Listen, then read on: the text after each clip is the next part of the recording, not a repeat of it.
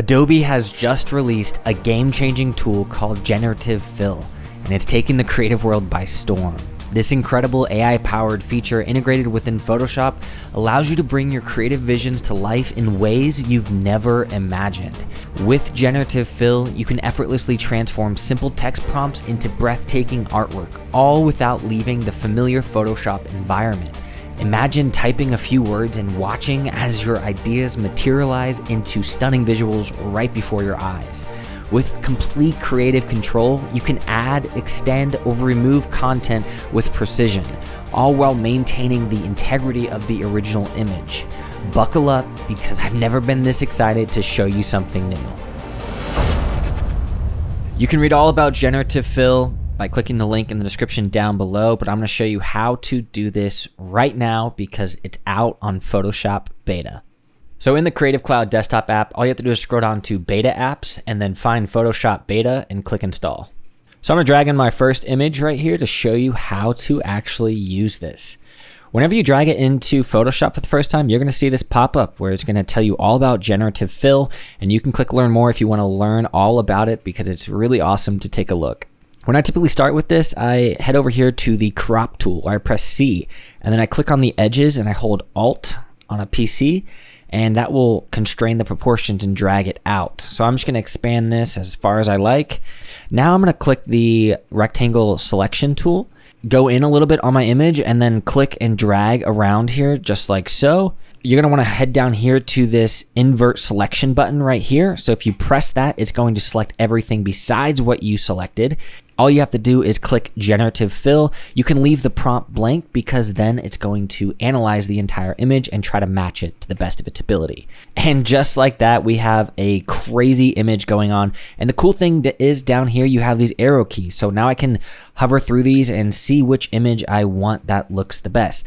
In order to bring up the Generative Fill, all you have to do is select any of the selection tools, but I like the polygon lasso tool, and I'm just going to click and drag wherever I want my Generative Fill to start and end. And then once you make that selection, you'll see this little prompt down here that says Generative Fill. Click that and then type whatever you want.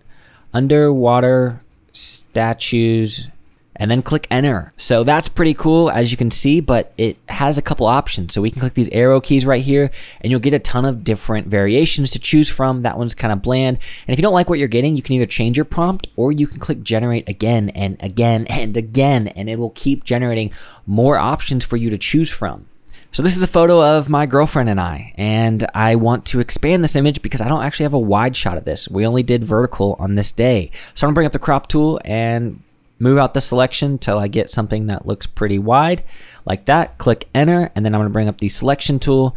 Just click in a little bit on my image and do a rectangle selection around here, and then click this invert selection button, Generative Fill, and just click generate. Because again, when you don't do a prompt, it's just gonna treat it like almost Content Aware did in the past.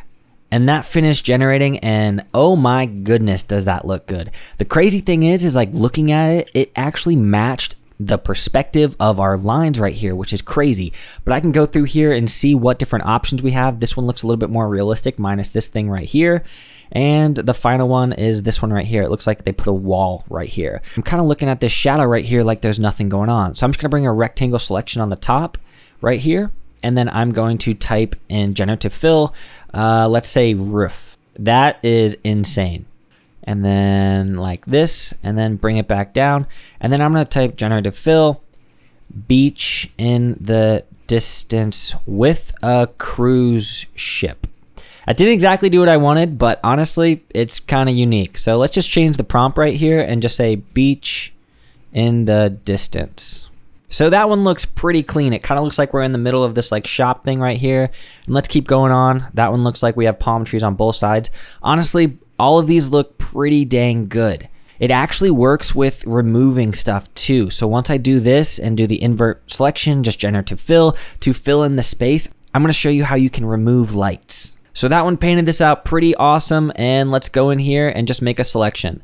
I'm gonna select around these lights right here, and all I'm gonna do is type no lights and click enter. This is changing the way we use Photoshop, and it's making it so much faster. I remember back in the days I was using the clone stamp tool to paint things out and remove people, but this tool right here will actually change how we do that. So I can click through here and see the different options. This first one had a little black line right there, but this one looks pretty clean. And now zooming out, it looks awesome. The great thing is like it's non-destructive. So if you click on your first layer, which is the one that generated the whole scene, you can actually click under the properties to see the variations of the scenes that it generated. Like this one looks sick because we have a little door right here, but you can honestly get creative with it and make whatever you want. If you guys are enjoying today's video and you made it this far, please click that like button and let me know your thing down in the comments below, because this is mind-blowing and you can start doing this right now. Something that I often do is when I'm playing around with this, if I don't like the image in certain areas or how it's looking, I can actually go through here and just kind of drag around all over the place and then click the Generative Fill button with no prompt. Because whenever you do it with no prompt, it'll just analyze the scene and it'll try to make it blend a little bit smoother. So that's the first one we have, which looks a lot smoother. And then this is the next one that we have. Let's try to draw a little circle right here and then make a little pool of water. So we have a little pool, and as you can see, it's got some reflections going on, but let's see what the other ones have. This one looks really cool. Like, that's insane. It has reflections and it actually shows the ripple of the water. This one looks cool. I think I like this one because if you zoom in on this, look at the detail of here. The sun's coming from over here. So this is actually processing which direction the sun is coming, and it's adding the shadow right here to replicate the sun, which is mind-blowing.